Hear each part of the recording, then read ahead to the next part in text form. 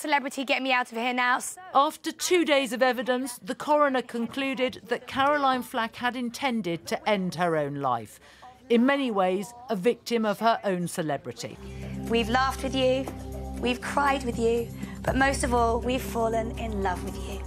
She couldn't bear the shame of appearing at court. Let her park, please, come on. Let her get inside the car. Despite warnings from her solicitors that her mental health was fragile, police and prosecutors decided she must face a criminal trial. Lawyers originally indicated what happened in this house should be dealt with by giving her a caution. Her boyfriend, Burton, was asleep when she found text messages from another woman and hit him. Police called this domestic abuse and appealed for her to be charged with assault. Her mother, Christine, said, "I will never get Caroline back, but I want to make it clear she was not an abuser." She told Detective Inspector Lauren Bateman, "I think you should be disgusted with yourself.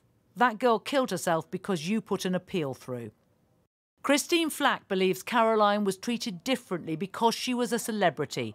Tonight, she accused the CPS and Metropolitan Police of a cover-up. Caroline had stepped down from her presenting roles.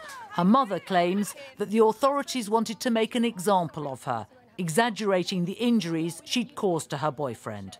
Addressing the family directly, Coroner Mary Hassel said Caroline had what some people saw as a charmed life.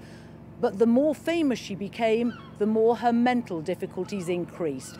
And when she'd learnt for certain she was going to be prosecuted, she couldn't face the storm of publicity and media that she believed would come down upon her.